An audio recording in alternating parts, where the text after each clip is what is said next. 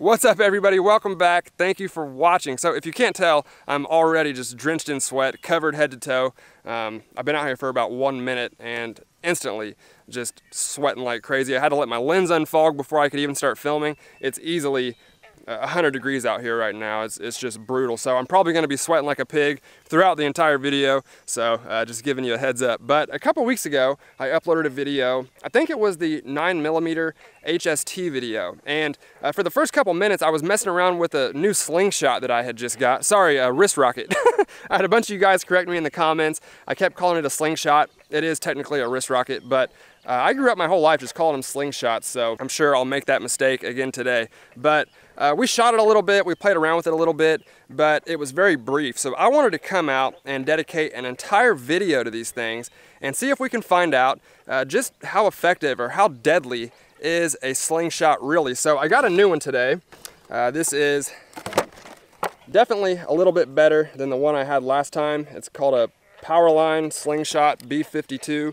It's just a daisy, nothing special, but it is better than the one I was using in the last video. And they had one that looked like it was a little bit better, but as far as like how powerful it looked about the same. It just had some other features that made it cost a lot more money, but it didn't look like it was any more powerful than this one. People have been taking small animals with these things forever, and I have no doubt in my mind that it would suck extremely bad to get shot with one. Whether or not it would actually like seriously injure you or not, I don't know. I kind of have my theories on how this video is going to go, but let's set everything up and shoot this thing a little bit and see if we can find out how deadly is a slingshot. So as you can see, this one's definitely a lot bigger than the one that I had in the last video, and I got like 100 of these BBs, so I'm sure we're going to shoot all of them today.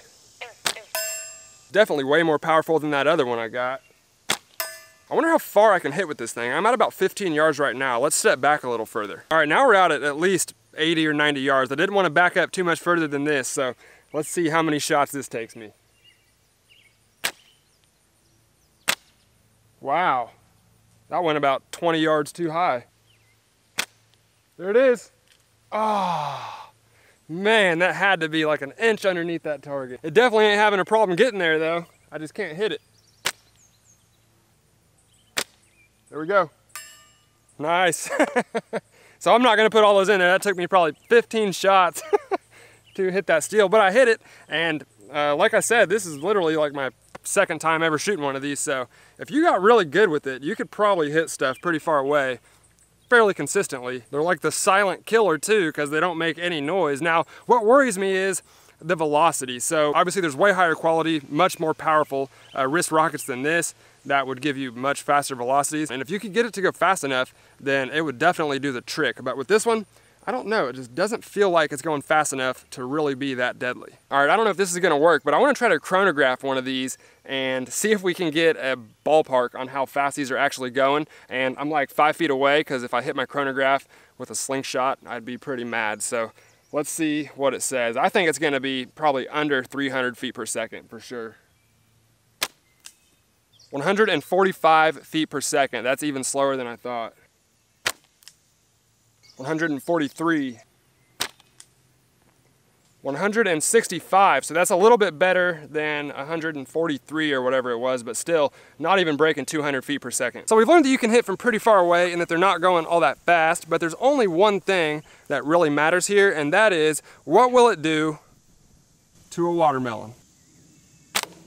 All right, it went in there. Let's see if it went out the other side.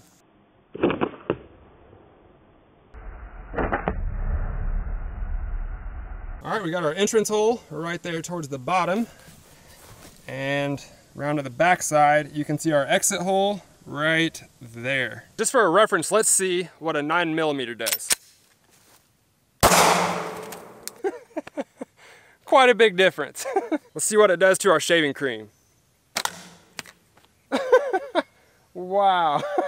Well, now I gotta hit that with the gun as well.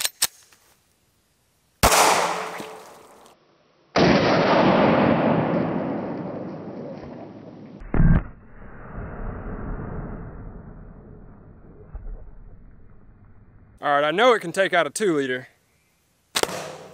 Woo!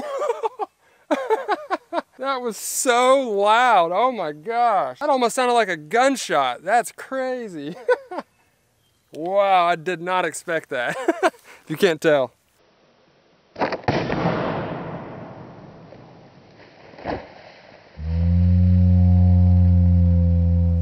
Real quick, look at where it busted that 2-liter open at. Right where the cap is at. That was crazy. All right guys, I got one more test I want to do. I got my 20% clear ballistics gel block on the table, like 2 feet in front of me. And I'm not gonna lie, I'm kind of nervous about this one. I'm scared it's gonna ricochet back. So I'm at a slight angle and I'm gonna hope this thing doesn't bounce back from my face. So here goes nothing. Ooh, it hit me right in the arm. I knew that was gonna happen. All right, I'm done with that.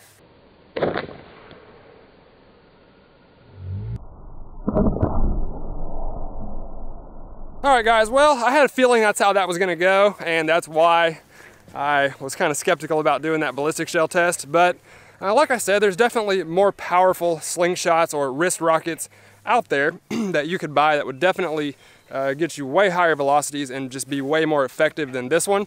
Although these are commonly used and you know, people kill rabbits and stuff like that, and I don't know if I would you know, recommend that. It's probably pretty common that people just wound them and they run off and stuff like that, but I wouldn't want to get shot with one, I'll put it that way. It would definitely suck and it would definitely hurt really bad to get shot with that slingshot. And as you can see, it didn't even go in the ballistics gel block, so definitely not a viable self-defense weapon. At least this one isn't. I'm sure I'll get some comments down below, people telling me, you know, try this one or take a look at this one.